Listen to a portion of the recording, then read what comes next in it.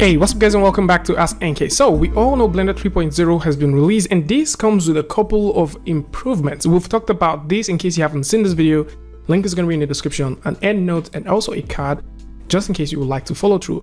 And this release did come with some beautiful things, and we've also gone through and talked about most of them. Like we talked about cycles, which we're going to do a whole new video about, and then we talked about the idea that, you know, we have some updates to cycles and asset browser. Now today we're going to focus on the asset browser, talk about how you can work with the asset browser, how you can create your stuff, and how you can actually make them work with Blender.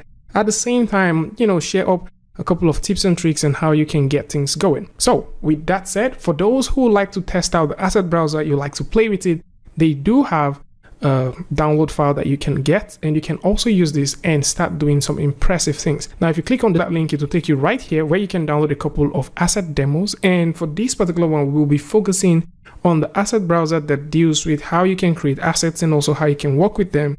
And of course there's also the pose library, which we're going to talk about in a different video. So for you to download this, if you click on this button, it will take you over to this page. Now in most cases you think it's going to go ahead and download, but it wouldn't. Okay, that is one thing most of you guys might have experienced. You click on that button, it brings you here, you don't see anything, nothing downloads. What you need to do is scroll all the way down, and you would notice that you have it right here. This is where the download is, just in case. So once you download that, you need to fire up Blender 3.0 and simply open up the file. So once you open up the file, this is what you get. Very easy to work with, very impressive. A huge shout out to the folks at Blender Foundation for making this. And it is very simple. You know, I love the idea that you can click, drag, and you notice that we have the grid that simply snaps onto surfaces, which is brilliant, and you can just drop it. And that is how you create stuff right now. Click, drag, and drop. And then you can rotate this however you want. And for sure, if you like to move this, you can just simply move it. And if you like to scale it, you can also just simply go ahead and, you know, tap S on the keyboard and scale this. For those who like to add more stuff, you can also go in and click and drag.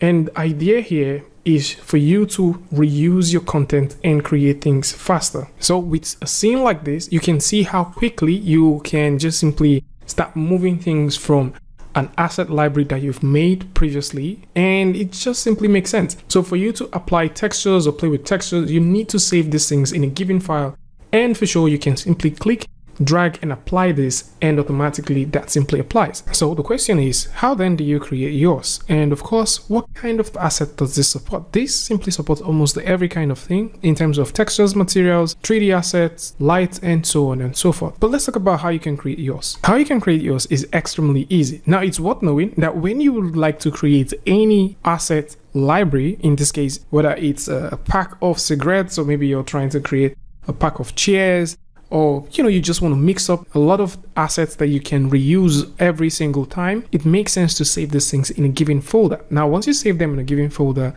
you can also choose to re-reference this in a different project altogether. Now, we're also going to talk about that, but right now, let's talk about how you can make some quick stuff. Now, if, for example, you want to create something as easy as several rocks, you can make rocks very easy in Houdini. In Houdini, you create a geometry, throw in a sphere, throw in a mountain node, and you can play with the parameters in terms of amplitude and all that. You can play and create different variations. Now, if you're also doing the same thing in Blender, you might want to go through the geometry node route. But, you know, this is also something that is for creating hyper faster stuff. So the reason why we are actually referencing these in hindsight is so that you can also be able to tap into the advantage of working with geometry nodes to create assets and not limit yourself by modeling these things every single time. So back here in Blender, we're just going to go ahead and create a pack of primitive. Actually, let's do even some more crazier stuff. So I can select this and jump over to what we have as our edit, tap 3 on the keyboard, select this. Let's, you know, just go in. Let's just go in and scale this all the way in and put this down. Okay, so we would like to create an asset of these 3 things. You know, let's actually push this even more. So let's even make it more crazier by making a copy. So let's hit Shift and D on the keyboard and move that right here. And just like we mentioned earlier, let's see if we can make some rocks. And for this one, we would need to launch our geometry node. So geometry node makes sense. It's beautiful. We have it here. So what we can do is just pretty simple. So we can just do a subdivision surface, drop that in, and then we can, of course, use Arundel's utility. So I think Arundel utility does have a couple of things. I guess that is called displacement noise. I guess that, yeah, so that's it.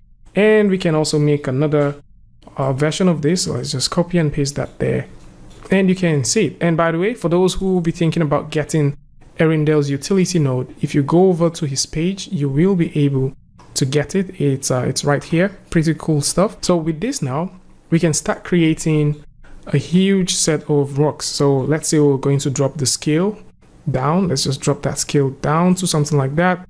And we might also want to play with the strength just a little bit. So once we have that, we can make different variations of it by just playing with the attributes and also playing with the parameters that exist within the node. And once this is done, we can now proceed to save our file and then convert certain parts of this file to become assets that would exist within the asset browser. Now, the same thing happens for materials. We're also going to go ahead and create different sets of materials and then select them, right click, mark them as assets, and these would also be saved in the library. And depending on the number of things you would like to make, you can categorize all of these things and put them into different sections. So with all your assets here, you would notice that if you go over to the asset browser by simply going over to your submenus and clicking on asset browser or hitting Shift F1, you would see that we have everything here, including the light. We have it right inside here. And this simply means that if you even create a given kind of light, in this case, let's say we create an area light, for example, and I move this area light all the way up, and probably you already have a given set and you love working with this set all the time, the area light is also going to be saved. So if you have a certain kind of light system that you always like to work with, you can also save these things and right click and hit on mark as asset, and you can see that appearing here. This is very impressive, and again, it even becomes more impressive with the idea of catalog. Now, if you look at the asset browser properly, you will notice that we have the current file and user library. Now, how you can fix this current file to look even way cleaner is like this. That you can click on the plus sign, go over to the catalog, and for this one, I'm just going to call this rocks and just simply keep them as rocks, and then click on the plus sign as well and double click and call this prims, and short form for primitive. I can also click on the plus sign and double click right here and also tag these ones as lights, and finally click on the plus sign and call these materials. All right, so once I have all of this ready, I can also click and drag to transfer any of these from one point to another. And in this case, if you like to have your materials under the rocks, you can do that. If you also like to have the primitives under the materials or maybe under the rock, depending on how you like to work, you can do that. But then you would also notice that none of these things follow through, because from these parts, all these things are left the way they are. So for us to actually put things in perspective, we need to go to the all section, select the primitives that we want. So in this case, we're selecting 1, 2, and 3. Let's see, do we have more? And I think we don't have, so we just have 1, 2, and 3. I guess we also have one more, which we haven't actually made. So I don't think we made the torus. So I'm just going to right click, mark as asset, and have that there. So we can have 1, 2, 3, and 4, and simply click, drag, and drop them within the primitive. And once I do that, if I click on the primitive, you can also see that right here. So we're also going to do the same thing for the rocks, which are currently called spheres. I'm just going to click, drag, and drop that directly under the rocks. Click on the rocks, and now you can see we have the rocks, and then we have the primitive. And of course, we can do the same thing for the lights and also for the materials. So I can just do that, drop this right in there, and then select the materials that we have here and drop them right there. Now, once you have all of these things ready, you can now proceed to even edit them. So what do I mean by this? If we go in and select the cube, which we have here, and then for some reason we choose to manipulate this cube, let's jump into the edit, and then let's see, what can we do with this?